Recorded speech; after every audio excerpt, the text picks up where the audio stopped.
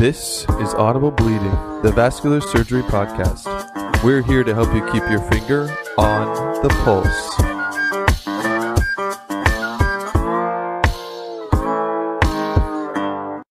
Welcome back to Audible Bleeding, the Vascular Surgery Podcast. I'm Nicole Rich. Today we are going to be discussing the topic of vascular anesthesia. I believe that as a vascular surgeon, the importance of a good relationship with my anesthesia team cannot be understated.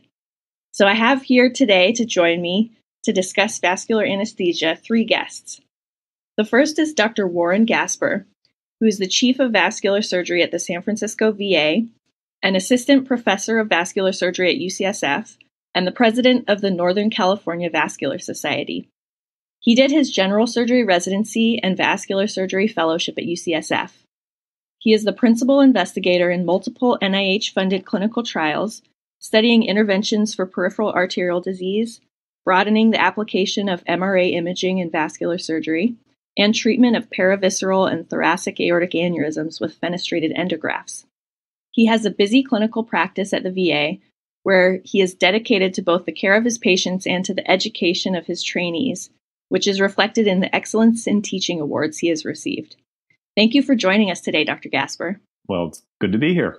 And I have Dr. Ahmed Shalabi, who is the Chief of Vascular Anesthesia at UCSF, where he is an Associate Professor of Anesthesia and Perioperative Care.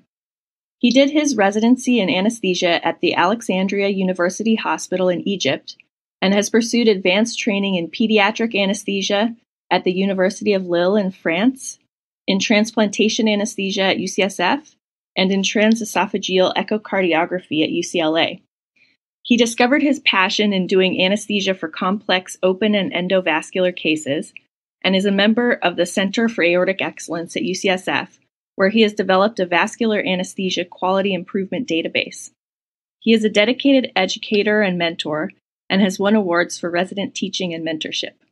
Welcome to the show, Dr. Shalabi. Thank you, Nicole. Pleasure to be here. And last but not least, I have Dr. Leigh Ann O'Banion, who is an Assistant Professor of Vascular Surgery at UCSF Fresno, where she also completed her general surgery residency. She did her fellowship in vascular surgery at UCSF, graduated in 2017, and then returned to UCSF Fresno as an attending. She has a busy clinical practice with a focus on mentoring the next generation of vascular trainees. She is currently enrolling patients in a prospective study focused on improving the multidisciplinary system of care for patients who undergo amputations. Welcome to the show, Dr. O'Banion. Thanks for having me.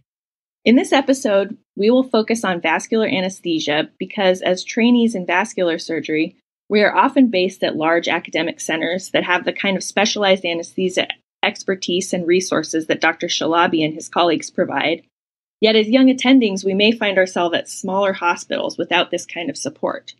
Therefore, I think it's important as vascular surgeons to develop our knowledge of how to negotiate the interaction with anesthesia to improve intraoperative patient care and peri-op outcomes. I'd like to begin by asking you, Dr. Shalabi, to comment on some of the things that make vascular anesthesia unique and distinct from, say, anesthesia for a general surgery case. Nicole, thank you. That's a very good question. Focusing on vascular anesthesia requires a certain degree of knowledge and expertise of that very vulnerable patient population. The vascular patients as a whole are quite oftentimes have very complex medical histories. They oftentimes have previous aortic disease repairs, previous other vascular disease repairs, which could affect our anesthesia plan significantly in terms of vascular access, whether venous or arterial access.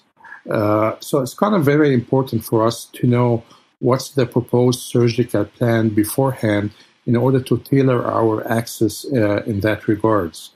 In addition to that, other considerations of their cardiopulmonary status and their other previous histories like cerebrovascular strokes and other atherosclerotic disease complications that we need to be aware of in order to adjust our anesthetic plan for that.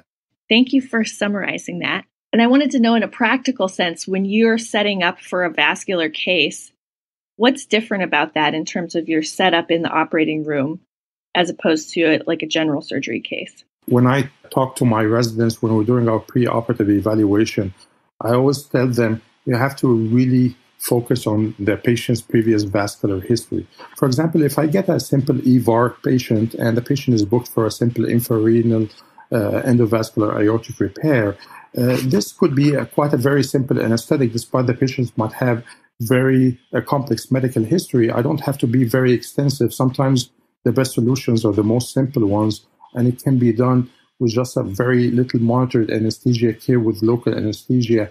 As long as I have good venous access for that in case of any need for resuscitation exists, that should be quite sufficient for the procedure. But on the other hand, if I know that the patient's history beforehand, and I discuss with the vascular surgery attending beforehand, say that patient had a previous significant iliac disease, and he will need an iliac conduit that will require, for example, a left paramedian incision to deliver the device, or the patient had previous femdistal bypasses or fem-fem bypasses and has some grafts in there that might not be as a very simple percutaneous access. This could really change my anesthesia plan. So I have to dig for that to decide whether I need to do a general anesthetic or not. One of the other things in preoperative setting for the case is I have to understand whether this patient had a chronic iliac occlusion.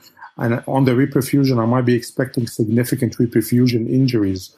Or if it's an open aortic repair and I'm going to be having a considerable visceral ischemia for my supraciliac cross clamp, that kind of setup also kind of entails my plan in terms of vasopressors on how to mitigate the effects of a reperfusion injury, as well as the vascular access, the venous access I need. I need to have sufficient access to give significant volume resuscitation of the patient, whether in terms of blood products or other fluids, to mitigate such effects. Right. Those are very good points. There's a lot of vascular cases where we have a large expected EBL, or we're planning to cross-clamp major arteries, reperfuse major arteries that can cause major hemodynamic shifts. And so that's something that the anesthesiologist certainly needs to be prepared for. It's always very helpful where we're aware when you're doing major cross-clamping and which levels does make a big difference to us. If you're doing the supraciliac, it's quite different, the hemodynamic changes of the cross-clamping and the unclamping than an infrarenal cross-clamp, or just above the SMA where you still have a significant portion of the bowel preserved and is not so ischemic for a longer period of time. It definitely makes a difference on the reperfusion hemodynamic effects. And I just want to say that I think that the real value of having somebody like Dr. Shalabi in the OR with us is his understanding of what the case entails and what twists and turns there could be, with the example of an EVAR. If there's been extensive lower extremity revascularizations and, access may not be that easy, or, it could considerably increase the risk of hemorrhage or just prolonging the case in general. I think something that for the young vascular surgeon going out into practice, you can't assume that you're going to have somebody with such an extensive knowledge of vascular surgery and understand that when you say, this patient has had a previous fem-fem and now we're going to go do an EVAR, that they'll understand what that actually could mean for the case, that you could end up with the complication of the fem-fem and acute limb ischemia and have to do a thrombectomy, and that 2 little IVs in the hand is not going to be adequate if that happens.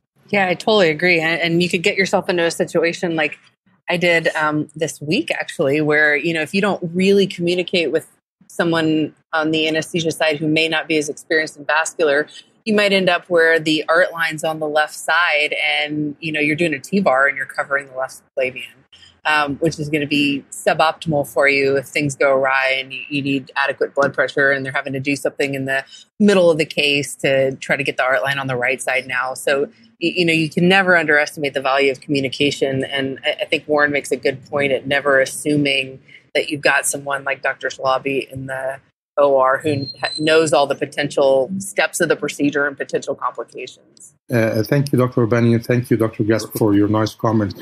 I just want to add that in vascular anesthesia, the examples are infinite, and you can come up with multiple examples. And I think the best way to approach it from an anesthesia perspective is really to understand where the pathophysiology of the patient's disease is and how this could implicate us.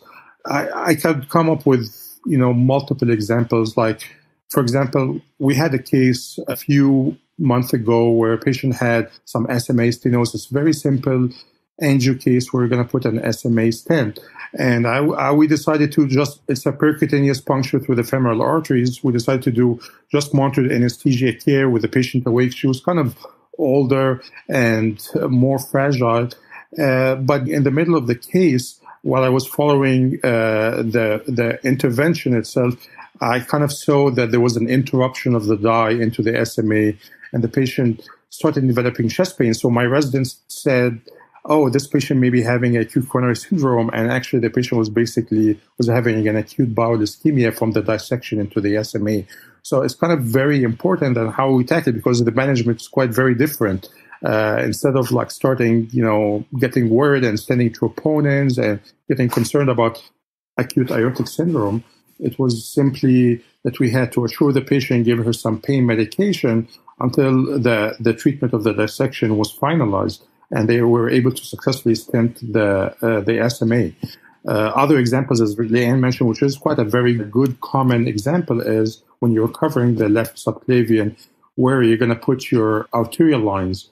Or if you basically had a previous covered subclavian and you're doing a T-branch, and you're going to come from the right side, your vascular access would be from the right axillary artery to cannulate the SMA and the celiac arteries, in case if you're not using one of those deflectable sheaths. So there are numerous examples for this. And again, I always tell my resident the previous aortic history and the previous vascular history of the patient, plus a very thorough discussion with the vascular surgeon before the case, whether the day before or even in the morning of the surgery, is invaluable in putting a very solid anesthesia plan for the patient. Yeah, I think that's one of the most important things I learned in fellowship, especially with you, is that, we would talk about the case the night before. And so, going out into practice where I'm in a big academic center, but the academic centers for anesthesia is geared to more towards the CRNA students and CRNAs. I try to have that discussion with them the night before. That way they're not scrambling in the morning and saying, hey, listen, this is the case we're doing tomorrow. And, you need to know about X, Y, and Z and plan for this. And I think it makes for a much more calm morning when you enter in the OR and everybody's on the same page. Absolutely. Absolutely. Yeah, I like that. That's a really great idea, to reach out to the anesthesia team the night before, get everyone on the same page. Well, so you brought up one of the topics that was on my mind, which is, when we're doing an arterial access in the upper extremity, that limits your options for intraoperative vascular access for the anesthesia team. How does that change your thinking when you're setting up for the case, Dr. Shalabi? Yeah, absolutely. T branches or type B dissections, when you're covering the left subclavian, are a very good example of this. So again, figuring out when I have a type B dissection and you're doing a TVAR for treatment, covering the left subclavian is definitely important, because I will have limited options for my arterial line would be mainly on the right side. And that's why I always tell my residents, don't even bother by doing arterial line by palpation. You have very limited access to those are vascular paths. They don't have healthy arteries. You only have your options is a right radial or at most the right brachial. So you have to be very precise by using ultrasound in that. Another example we had last week, actually, it was a very nice case. We had a patient who was with bilateral iliac stenosis and bilateral subclavian stenosis. And the vascular surgeons attempted, mainly for our sake, the patient had like very bad peripheral arterial disease, but he was asymptomatic from the upper extremity. The vascular surgeon attempted to stent one of the subclavians in order to give us better arterial line blood pressure monitoring during the case. And it was unfortunately very difficult to even pass a wire across the subclavian stenosis. And we decided to use just blood pressure cuff, omit invasive arterial access. And we understood that our blood pressure readings were way lower than the central aortic pressures. And once they were able to do the femoral endarterectomies, we were able to get actually central aortic readings, which were way high, were maybe 80 points different in systolic blood pressures. The blood pressure cuffs in both arms were giving like 110 systolic, but the central aortic pressures were actually kind of closer to 200, which made a lot of sense because this patient was very difficult to treat essential hypertension. And we just have to make good communication. Do we actually really need the arterial line or not for a case like this? And that patient, for example, we decided just to put a central venous access to get our ACTs and our blood gases. And we did the case just with an epidural anesthesia, not even general, to relieve the pain one side for the peripheral aortic disease. And patient had also significant COPD, so we really didn't need general anesthesia to avoid the postoperative pulmonary complication. So again, weighing the risks and benefits does make a difference, and knowing which arteries are going to be covered, which arteries are going to be accessed by the surgeon, so we can look for alternatives from our side. And again, a lot of times when you're doing a vascular, especially endovascular surgery, you can do them without an arterial access for invasive arterial blood pressure monitoring if you have a good communication with the surgeon. And sometimes we ask you kindly to intermittently transduce our arterial pressures from your arterial access from the femoral or from the brachial or from several arteries that you're asking for your endovascular procedures. That's a great point, Ahmed, that, a lot of times the intra-arterial monitoring is not really needed, especially if the patient's under local or a regional anesthesia. An arterial line becomes a convenient way to draw blood samples, ABGs or ACTs, but if we have access, then we can give you that. And so I think that's been another thing that I've noticed in practice with people who don't have much experience with vascular surgery is they have this tendency to just, it's a vascular case, place an A line. And, if it's something that, again, an AV fistula being done under local, why do you need an A line in the other arm? And I think to the point of discussing the case ahead of time, you start to be able to anticipate these things and make everybody's life easier, because this tends to be the patient who is very difficult to get arterial access. And then if the, CRNA or resident is very frustrated by inability to place a radial A line, you sort of get the case off to a bad start. That's a very good point. And thank you for clarifying this. This is one of the main differences between the dynamics in terms of the cardiac anesthesia and the vascular anesthesia. In cardiac anesthesia, you can't really go on pump without an arterial line, maybe even two. But in vascular anesthesia, there's a lot of room where we can say we really don't need an arterial line. And if we actually need to transduce at certain points, we can always make use of the vascular surgeon access into one of the arteries. And drawing samples for ACT is not really a very strong indication to have an arterial line. A lot of those patients have central lines for various reasons, and we can use the central lines just simply for getting our access. And the other point that again, it's a big difference between vascular patients and a cardiac patient, is that the vessels are not always straightforward to cannulate and to access. And handling arterial access for monitoring from the anesthesia side should be handled quite differently from the general other cases. Just because of their vascular path, they never have straightforward arterial cannulations. The radial arteries are quite very small, and they're oftentimes challenging even in the most expert hand.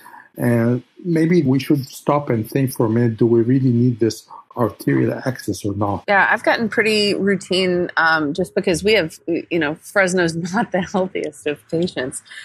We do a lot of bypasses on patients that are on dialysis, and dialysis often complicates things quite a bit, especially if you've had both arms accessed and multiple procedures on both arms. It can make radial art line or even brachial art lines somewhat complicated. And so, our guys, our more experienced anesthesiologists have gotten pretty routine to not have an art line, even for a lower extremity bypass.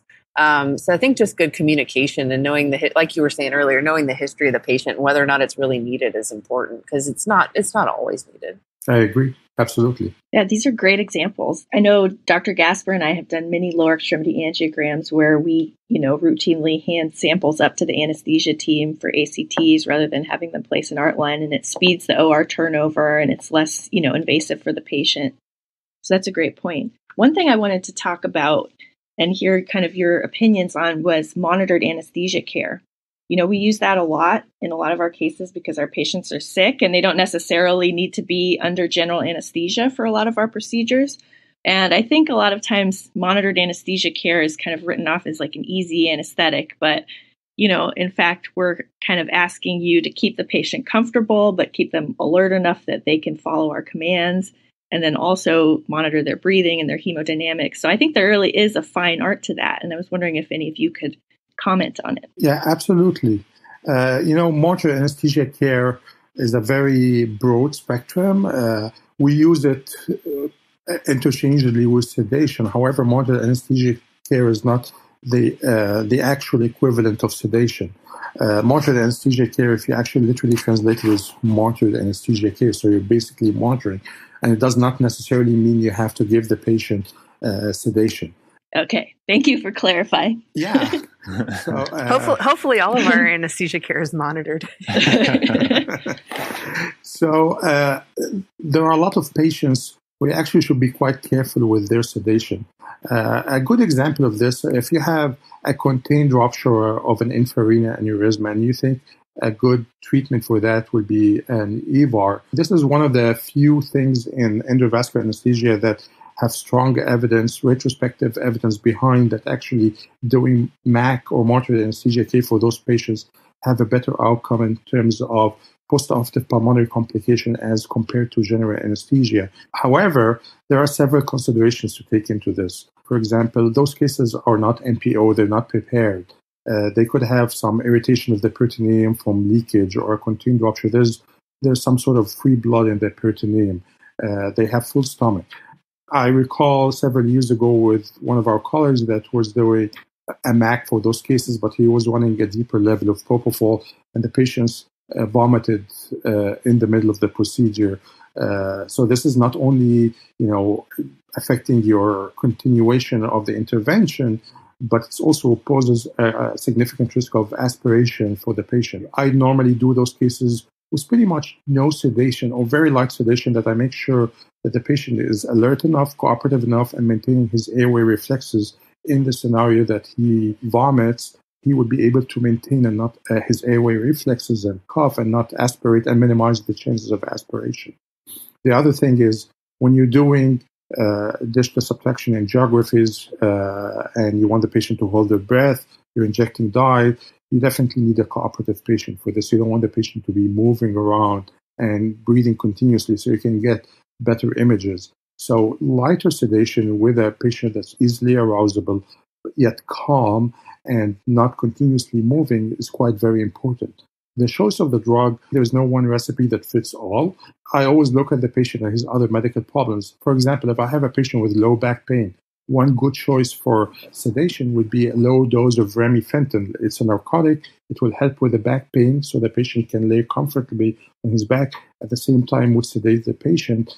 And it's a very titrable drug. So if the patient becomes over-sedated, its half-life is like a few minutes. I can basically turn it down or even turn it off, and the patient is fully awake again without any residual effects. So that should always be taken into consideration. The length of the procedure is also quite very important. So we've done cases that would go to 6, 7, or even 8 hours, like the case I was mentioning earlier, that the patient had bilateral subclavian and bilateral significant iliac stenosis and needed bilateral femoral endarterectomies. We done that with just an epidural anesthesia with just some Presidex, which is an alpha-2 agonist sedation. Presidex is a great drug, very hemodynamically stable, and what's really nice about it, it maintains the patient's airway reflexes, so less likely the patient will obstruct and hypoventilate and develop CO2 narcosis. So it would be very easily, once I turn down the Presidex at the end of the case, patient will wake up from the dexmedetomidine. And it's less likely to cause postoperative cognitive dysfunction. The vascular patient population is also most of the time on the older side, so I have to take this into consideration. I don't want to be using less drugs that will cause postoperative delirium or cognitive dysfunction like benzodiazepines or high-dose narcotics. I should be careful when using those for my sedation. Again, as I mentioned, there's no one recipe fits all, so I have to look at the patient in all his details, the length of the procedure, There's other comorbidities like back pain, whether it's an elective or an emergency procedure. And what we should take into consideration, although it's not always a significant barrier, is the patient's preferred language of speaking. We definitely should take it in consideration, but I don't think it should be a main factor to change the anesthesia plan from a monitored anesthesia care to a general anesthesia. We've done several EVARs in the past for patients who have not been speaking English at all in different languages like Russian and Japanese.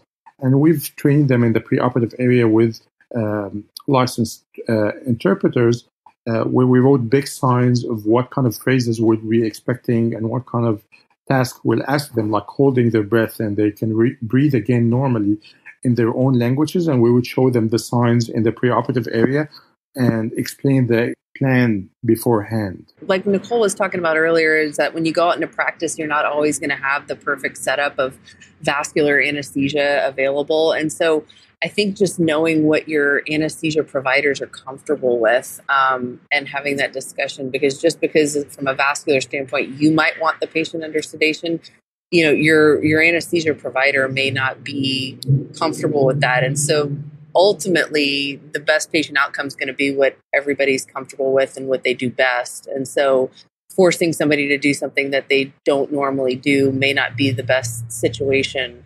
And so sometimes putting the patient to sleep is the best option if they're not comfortable with the sedation. Yeah, no, I think that's a great point, Leigh Ann. You definitely want everybody to be comfortable. But I think at the same time, if you are doing a procedure under MAC and the person is not very experienced, my experience has been that those are the people who, as the patient gets deeper and deeper and more disinhibited, I'm realizing that the patient needs to be lightened up. The anesthesia provider is thinking the opposite. And so to sort of turn around and to say, look, I'd like you to lighten the patient up now and let's see what happens is often a good move. And I think the other thing to sort of Ahmed's talk about, there's no perfect recipe for these cases. I think it is very helpful to know a bit about each of these drugs, to sort of know that benzos tend to really cause a lot of delirium in the vascular patient population. Dexmedetomidine, I think, is great, although there are limitations if the patient's particularly bradycardic. And then, of course, propofol works very well too, but it can have respiratory depression. And, there's pros and cons to each of these. And I can't pretend to know everything about them to the level that Ahmed does, but at least to, again, be able to have the conversation before the case of saying, well, what medication were you thinking of using? Or, what was going to be the strategy here, I think goes a long way in making sure that everybody is safe and comfortable during the procedure. Well, and as the vascular surgeon, no one knows the patient better than you. And your patient. So, if you've got a really just chill patient who's going to relax and they're not uptight, you can do the case under just local with anesthesia just there watching the patient, and they really don't need sedation sometimes, especially if it's just an angio, it's a diagnostic. So communicating that too, I think, can be really helpful, that the patient doesn't even need to have sedation per se or a lot of it. These are really great points. Yeah. And I think it is important as a surgeon to be a little bit more proactive in terms of planning even the anesthetic approach with the anesthesiologist so that everybody's on the same page. And the benefit of that knowledge you have of your patient is there for the anesthesiologist as well. So can we go back to kind of the anesthetic aspects of the hemodynamic shifts that we see intraoperatively and talk about some of the things that you're doing on the other side of the drape from us, Dr. Shalabi, in terms of cardioprotection, renal protection, and spinal cord protection? Yes, of course. Doing target organ protection during the vascular cases depends, of course, on what kind of vascular surgery it is, whether it's an open surgery or an endovascular surgery. It's a peripheral vascular surgery, or it's an aortic surgery, abdominal versus thoracic, or even a hybrid arch procedure. It kind of differs. So for renal protection, for example, if we take kidney injury, if we're talking about a T-branch graft of a thoracoabdominal aortic repair, for example, doing those cases, there are very lengthy cases, And the risk of a contrast-induced nephropathy is there, and it could be quite significant because you use a significant amount of dye in those cases. And I always emphasize when I have a new resident working during his first week in the vascular room, I know that you did big cases like oncology surgery cases, and there are those ERAS protocols where you have to restrict the fluids to prevent the bowel edema. But this is a very different dynamic scenario that you have to be careful. We're using a significantly large amount of dye, and you have to actually hydrate the kidneys. It's very important that you actually keep the kidneys wet. And crystalloids are also the key point. Mentioning that, I have to note on the PRESERVE trial that was published last year, that was funded by the VA mostly and the counterpart in Australia. And basically in this trial, they compared using just normal saline versus the sodium bicarbonate and acetylcysteine, and it showed no benefit of using saline or placebo versus sodium bicarbonate and acetylcysteine. So the main idea is you just want to use crystalloids, make sure there's a good hydration and perfusion of your kidney.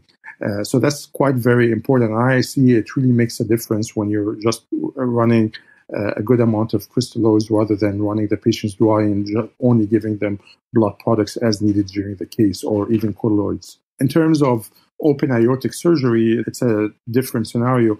Although we lack a significant amount of stronger evidence on how we protect the kidney for open aortic surgery, especially when you're doing cross-clamping of the aorta above the renals or supercilia. The evidence is quite weak, I would say.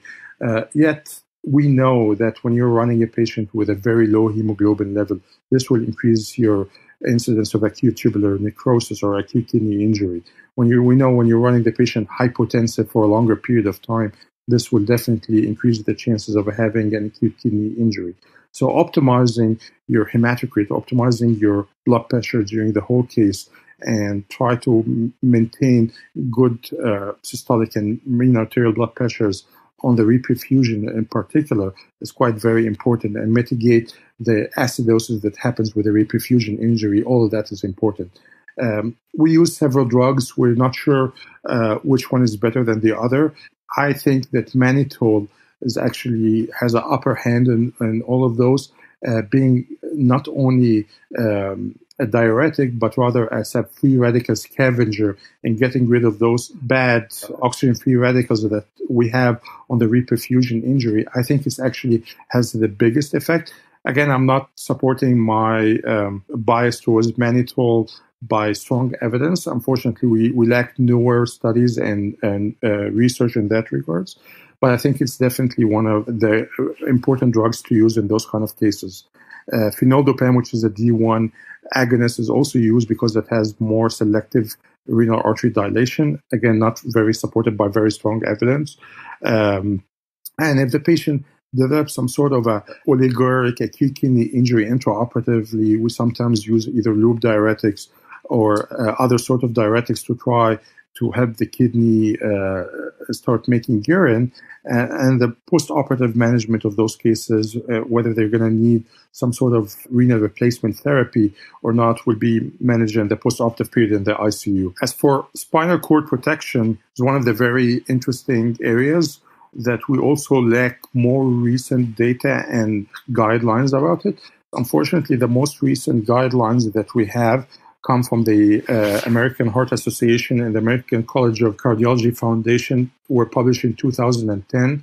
And the strongest evidence that they put in their guidelines were basically, if you're going to be covering a bigger segment of the thoracic aorta or doing an open thoraco-abdominal repair, then you need to drain CSF to decrease your cerebrospinal fluid pressure around the spinal cord and raise your mean arterial blood pressure to increase the spinal cord perfusion pressure.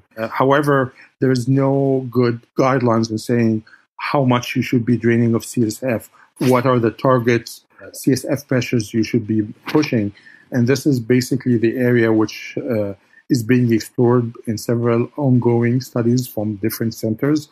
And I'm hoping within the next coming few years, we'll have more clear and stronger guidelines for that. And the management is not very different in terms of spinal cord protection, whether it's an open versus an endovascular thoracic aortic repair. This is for the kidney and the spinal cord. For cardiac protection, becomes a little bit tricky because unlike the dynamics that happen in the cardiac surgery rooms, where if you're running in trouble and you're having a low fixed cardiac output syndrome coming off pump, you can always go back on cardiopulmonary bypass to support your hemodynamics. In the vascular room, that's not an immediate option, going on ECMO or any other sort of extracorporeal support. So you have to be careful. With open aortic surgery, that's kind of a significant concern. And you have to keep in mind the pre-existing cardiac condition and the coronary artery disease condition of those patients. And that's why it's always very helpful to have a clear idea whether they're optimized from a cardiac standpoint, their coronaries have been revascularized, which on itself could be helpful, but it could also be challenging for you if the patient gets a recent coronary stent and then you have to manage the dual antiplatelet perioperatively, whether this is going to affect your decision to put a lumbar drain, for example, or a thoracic epidural for pain control, which is quite very important for many of those patients. So you have to weigh the risks and benefits of doing coronary optimization preoperatively. It's definitely good to revascularize the coronaries, but again, you have to see which is more urgent, revascularize the coronaries or repair an 8 centimeters paravisceral aneurysm by an open approach, which could be eminently rupturing in the next few weeks. On the other hand, if you revascularize the coronaries, you might not be able to do the surgeries because you have to keep the patient on dual antiplatelets for several weeks, depending on the kind of stents you're using, whether it's a bare metal stent or a drug-eluting stent. And we faced this kind of challenge several times where we had even to choose, okay, let's proceed first with doing the aortic aneurysm repair. And this is a challenge where you really have to involve the patient in making this decision because there's no 100% safe alternative in this, but we really have to very carefully weigh the options over here. Dr. Shalabi, thank you for that summary of protection for the different organs that can be affected intraoperatively by perfusion issues. And you bring up a great point about coronary stenting and, in the preoperative setting. And Dr. Gasper, I was wondering if you could comment on that, because I know you have experience with patients who've had to have coronary revascularization and then go on to have, big vascular operations that have large EBL and perhaps get blood products intraoperative, and kind of the decision making and communication that is involved in that. Yeah, well, I try to keep the number of those cases to a minimum. But I think that the first thing was that the CARP trial, which is now, it's getting a bit older, but it does provide some useful guidance that just to first recognize that the majority of vascular patients have some degree of coronary disease. And so if you go and look for coronary disease, you're going to find it. And if you then just sort of indiscriminately treat it, then as Dr. Shalabi is pointing out, the patients may end up on dual antiplatelet therapy. There would be a delay to the repair.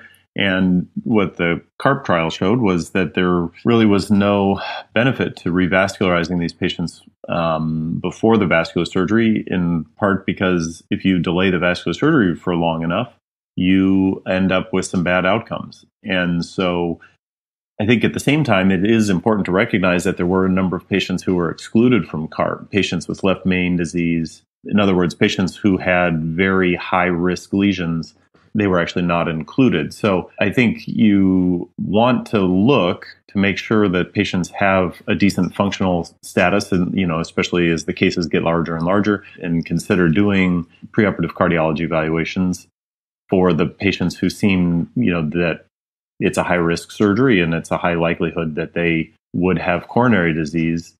But I think that really that, you then have to have a good discussion with the both the cardiologist and the anesthesiologist to say, well, if we did treat this patient, what would be the outcome? Is this a large coronary artery that needs to be revascularized, or is this a smaller branch that maybe is sort of, causing a little something to show up on a stress test, but probably would not lead to a significant MI if the patient were to have surgery. Because I think that the other concern that often comes up from the cardiologist standpoint is that the hypotension, perioperative inflammatory process, and also protamine all can lead to stent thrombosis. And so the last thing they want to do is to put a stent in, everything's going well until the very end of the case, or maybe post-op day 1 or 2, and then all of a sudden the patient's having an acute MI because of a stent thrombosis and they have to urgently go back to the cath lab.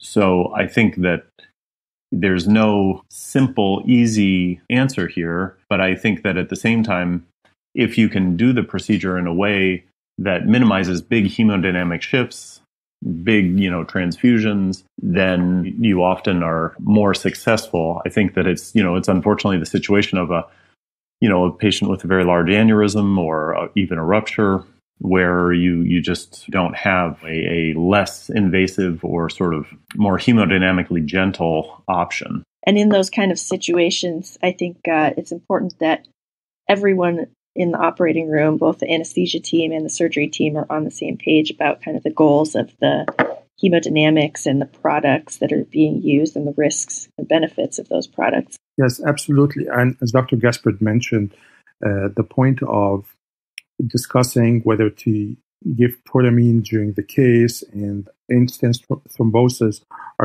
should be discussed very thoroughly. There should be an exact plan how we're going to manage this, whether using what kind of products as platelets, perioperatively as well. And I think always having sort of a multidisciplinary plan preoperatively involving cardiology, involving the vascular surgery, anesthesia, and all stakeholders kind of really creates a solid environment to decrease the likelihood of having such complications.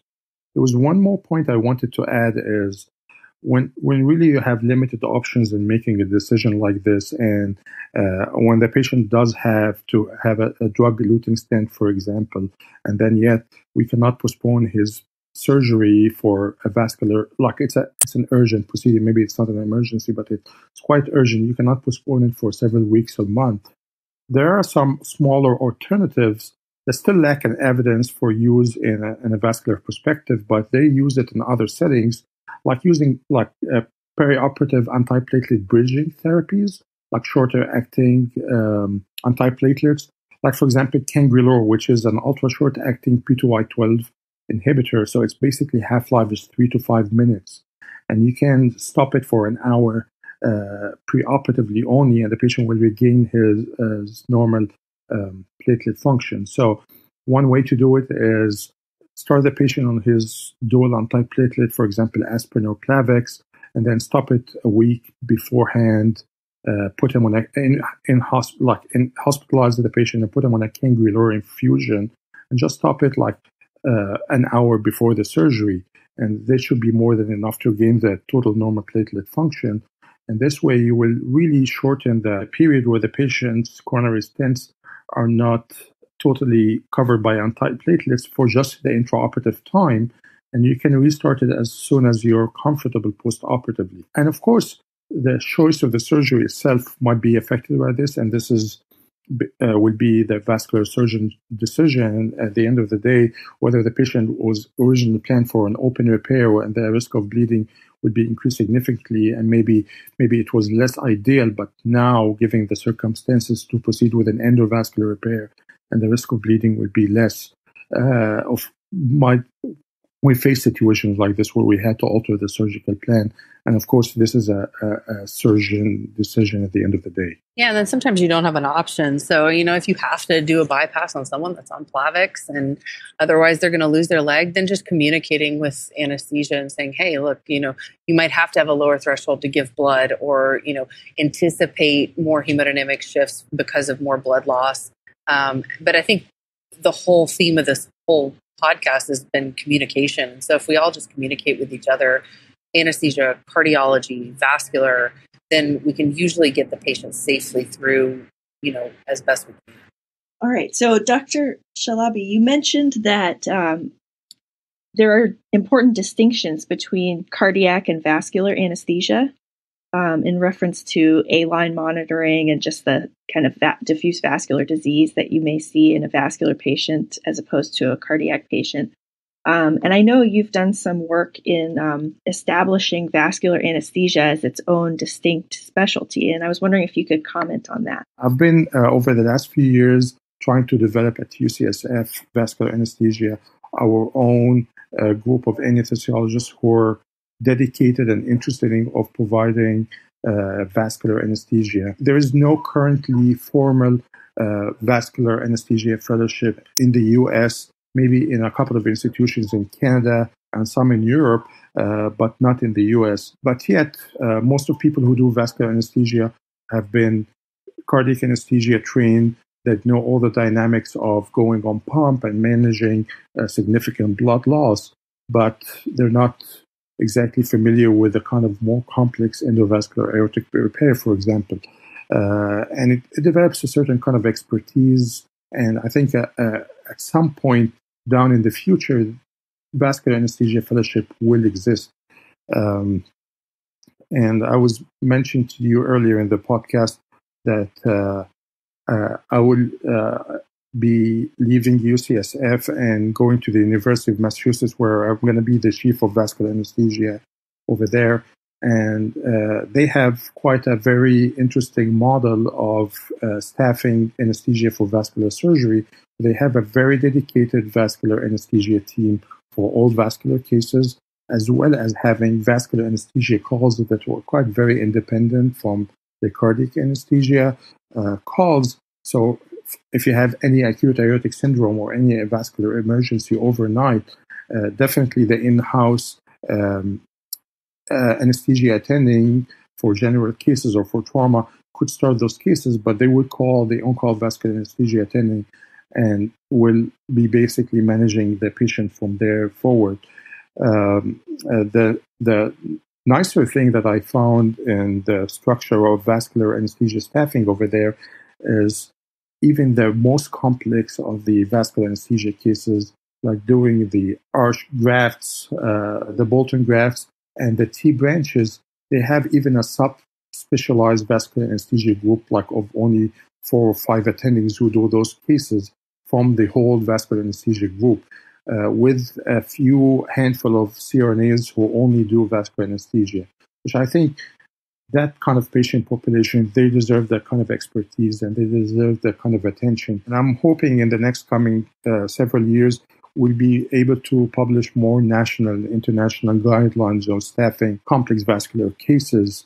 And by complex vascular cases, I don't only mean aortic cases. I mean by all complex vascular cases, whether they're peripheral or even carotid vascular surgeries, or even the less common ones, like, for example, mid aortic syndrome in pediatric vascular cases, that should have a minimum degree of knowledge and expertise.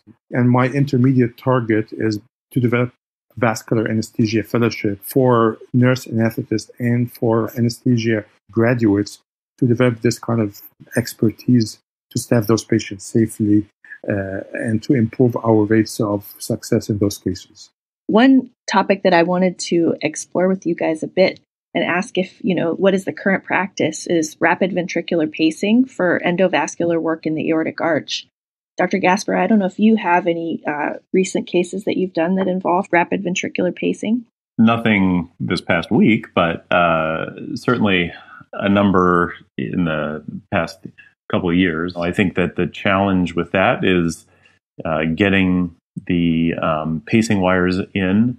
It does take a certain amount of skill. I mean, obviously cardiologists are very experienced with it. And I think that with the sort of the experience with TAVR, actually, where they use that quite often, with that sort of broadening, it's becoming more and more familiar to people in terms of using the pacemaker, doing rapid ventricular pacing. You are essentially making their heart beat so fast that they have no blood pressure. If they have a lot of coronary disease, they are going to get into trouble if you do the rapid ventricular pacing. In an elective setting, I typically get a cardiology consult for these patients just to sort of make sure that there isn't any concern in terms of doing rapid ventricular pacing.